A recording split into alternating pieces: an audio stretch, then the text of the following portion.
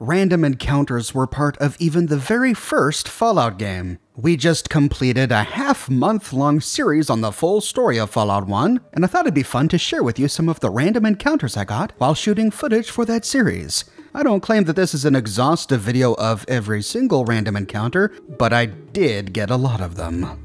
One day, while exploring the desert, to the northeast we spot a police box. But as we get closer,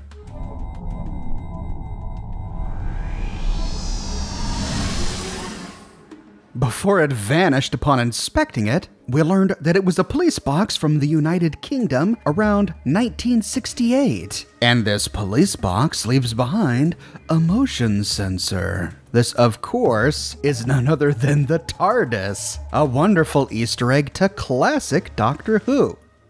We can discover a herd of aimless Brahmin, but there's no rancher here. And our Pip-Boy tells us that we come across a herd of Brahmin, but we feel that there is something wrong. Most of the Brahmins say moo, but some of them say moo, I say. Could their ability to speak English be the thing that's wrong? I tried killing them just to see what would happen, but there was nothing on their bodies. And then I felt bad, so I loaded a previous save and went on my way. One day in the dead of night, we find a flying saucer embedded in the desert soil. Just outside we find two skeletons, and our Pip-Boy says, hey, they're really out there. These skeletons bear a striking resemblance to the alien skeleton we found inside the West Tech research facility. I guess then that this encounter is not an Easter egg like the last one, and is instead canonical. On the bones of one we find a fuzzy painting of Elvis. Why the aliens came to get a portrait of Elvis, I'll never know. And on the bones of the other, we find the alien blaster. If we try to inspect the alien ship wreckage, we find a small label that reads, Property of Area 51. Return if found. So Area 51 is real in the Fallout universe. It's a shame we haven't been able to explore it, but then again, we did get Mothership Zeta. I suppose that's better. The alien blaster is arguably one of the best weapons in the entire game, and it's exactly what I was looking for with this character. I wanted this character to be an energy weapons character. I had my turbo plasma rifle, which deals between 35 and 70 damage, and has a pretty decent range of 35.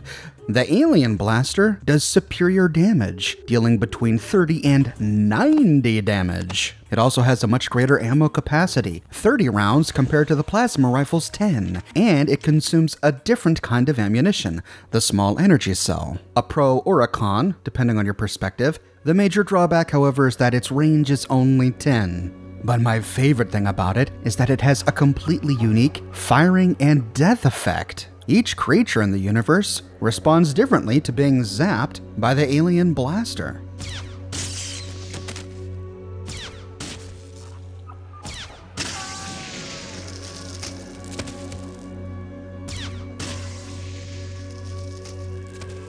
One day while exploring, we find a huge footprint.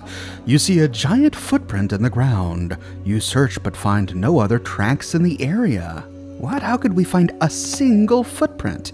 In the middle of the footprint is a bloody splot, and we see that this was the remains of a peasant. But on his corpse is a stealth boy?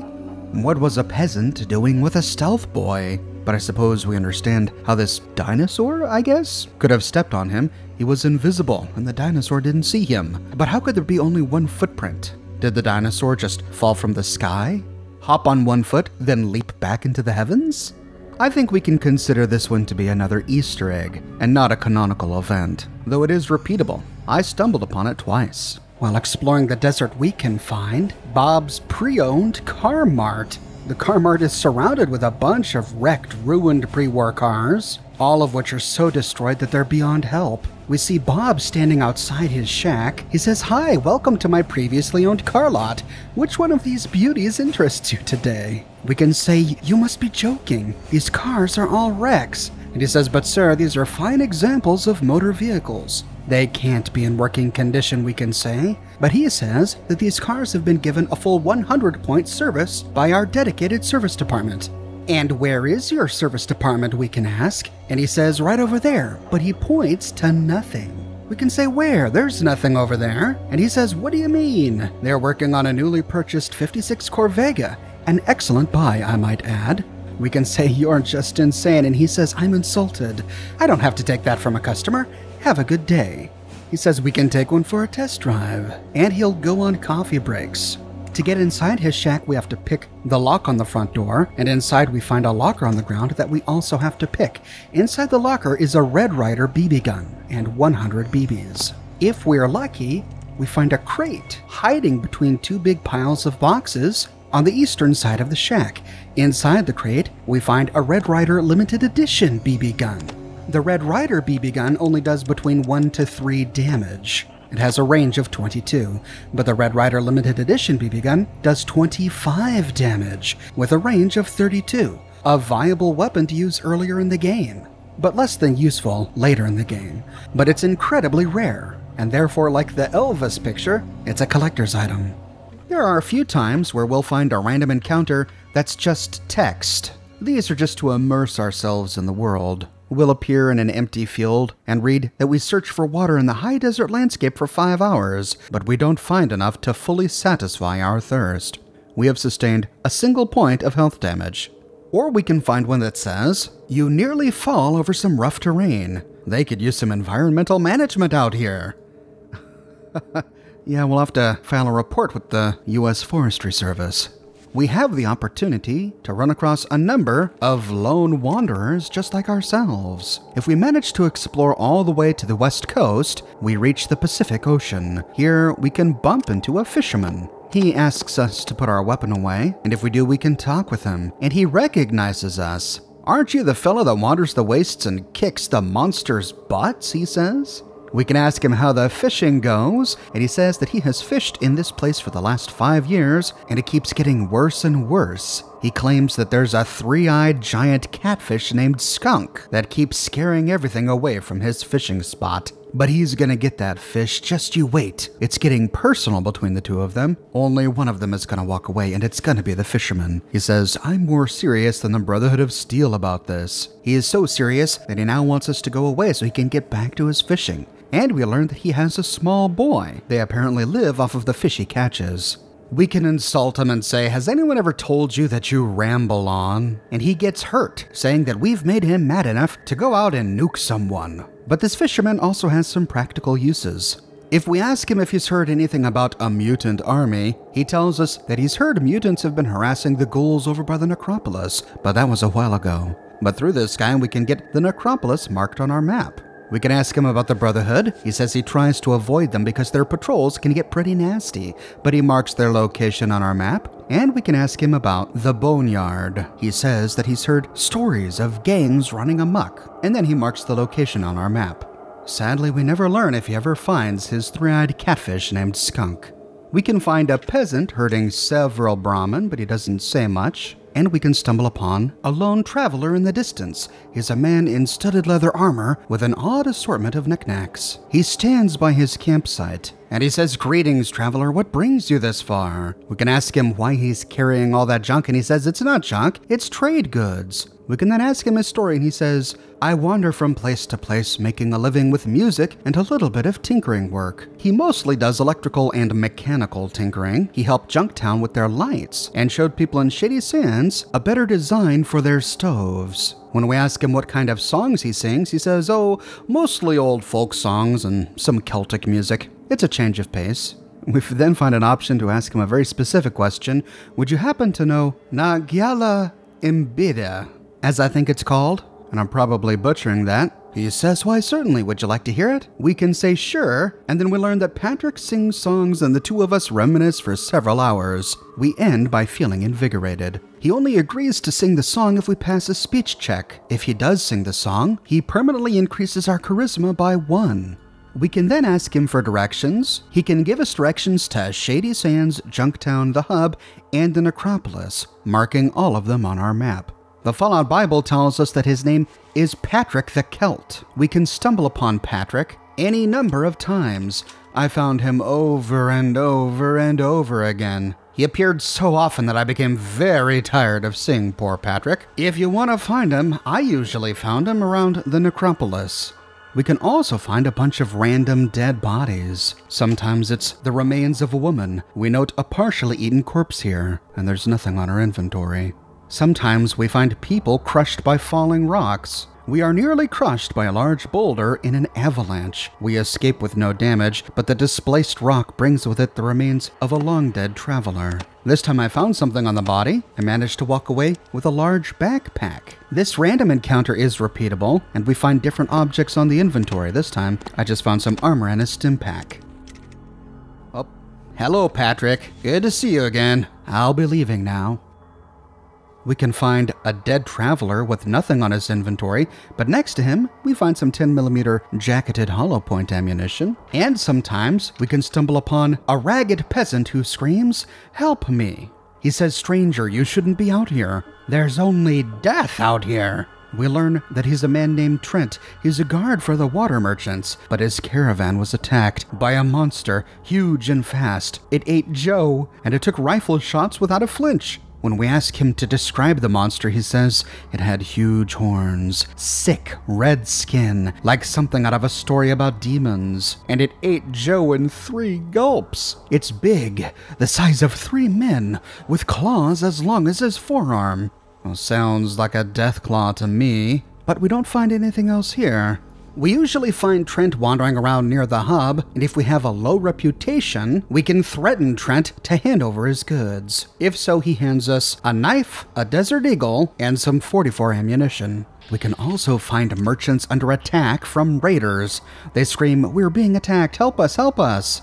If we defeat the raiders, they say, "Thanks for helping defend us against these damn drunken raiders. For helping us, your reward is 117 caps." We can loot the bodies, and we find a merchant campsite nearby. We can loot it for small items. I found a small bag and a larger bag. And this encounter is repeatable. I was able to do it again and walk away with even more bags. If exploring near the Brotherhood of Steel, we can stumble upon a Brotherhood of Steel patrol. One of the paladins says, "Hold. If you have not spoken with our captain yet, do so and then go." We can talk with the captain, and he says, "I recognize you. You've visited the Brotherhood. Some may trust you, but I do not. State your business."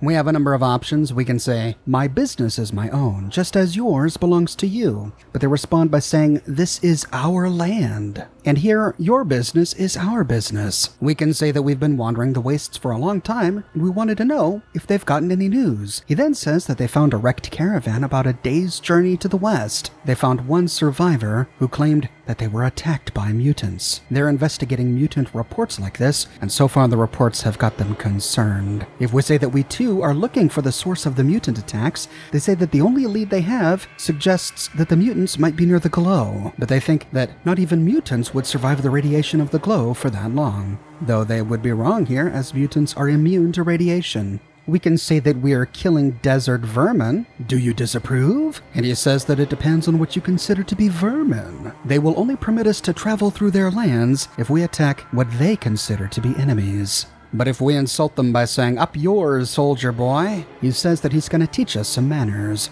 With that, he and his entire squad become hostile, and they all wield miniguns. They tear down our companions easily. But if we have power armor and can withstand their assault, they run out of ammo for their miniguns quickly, forcing them to melee, and we can take the rest of them down. Alternatively, if we don't attack them, we can instead refuse to answer their questions and say that we'll only report to their leader. The captain says that that's fair, and he transports us to Lost Hills. This is effectively a way to get transported to the Brotherhood of Steel bunker. A great way to find it if we hadn't found it already. Oh, Patrick again? Come on, man. What are you, following me? We can stumble upon 3 merchants traveling with their caravans. These are the merchants Lax, Terrence, and Jerome. Lax is headed to Aditum, Terrence is headed to Junktown, and Jerome is headed to the hub. We can use this random encounter to travel to any of those 3 places. And this random encounter is repeatable. I found it quite a few times. We can stumble upon guards from the hub. They say this place smells, and they can have special dialogue depending on the quests we've completed at the hub. They can say, "Did you hear? The underground has finally been wiped out," or "Decker is dead." Watch your back, this isn't a safe place. But they don't offer to take us to the hub. If wandering near Junktown, we can stumble upon Junktown scouts, but we can talk with these guys. They tell us that they're scouts from Junktown on the lookout for raiders and monsters, and they can mark the location of Junktown on our map. And if wandering around near Shady Sands, we can stumble upon a similar encounter. We see a wandering merchant of Asian descent. We learn that his name is Duke, and he's headed to Shady Sands. We can barter with him, but he doesn't have much, some ammunition, stimpaks, and money, and we can choose to travel with him. A great way to find Shady Sands if we hadn't found it already. And of course, we can stumble upon a variety of battles. A mob of rad scorpions, and a lone rad scorpion that surprises us. If we get this encounter, we read, out of nowhere, a rad scorpion suddenly strikes. I'm guessing that this random encounter may be the inspiration for how Bethesda chose to treat rad scorpions in Fallout 4, how they burrow and surprise us from out of nowhere. It's cool to see it happening even in the first Fallout game. We can find mole rats guarding boxes of fruit, as well as groups and a family of mole rats. We can find rad scorpions hovering over human remains. The ground ahead is littered with debris and bodies. It looks like an old battle zone. If we defeat the scorpions, we can loot the bodies for small items like spears, but we do find ammunition on the ground, including 10mm jacketed hollow point. And of course, we can stumble upon raiders. This can get really annoying though, because the default raider sprite is the same as our default companion sprite. For example, there's a default blue jeans and leather jacket raider, which looks exactly like Ian, and they can attack us in a big group like this, so that it's easy to forget which one is Ian. Or we can be attacked by a big mob of raiders that can look like Ian, Tycho, and Ketcha, which it's also just as annoying. We can find a group of raiders which the game describes as skinny, hostile humanoids with greenish skin. I think these are ghouls, and we typically find them when wandering around the necropolis. We can stumble upon a mole rat and scorpion battle. We can either jump in and defeat them ourselves, or we can stand to the side and watch them kill each other. Naturally, the scorpions always win. We can wander upon a single floater. These are the creatures that were mutated by FEV from flatworms before the war. We can stumble upon mantises. You are suddenly attacked by a swarm of mantises. I wonder what the lore explanation of this is. In Fallout New Vegas, we know they came from Vault 22, but I guess this means they existed long before then. We can find rats, which are easy and boring. I just walk away. It's common to find them in the mountains or in ruined cities. If the latter, our Pip-Boy says, a large group of rats come scurrying down the streets. And if wandering near the Mariposa military base, we can bump into a pack of centaur, or a pack of centaur and floaters, or a patrol of the Master's super mutant army, complete with centaur, floaters, and super mutants. We can even be attacked by a group of ghoul raiders, though this one happened when doing a caravan.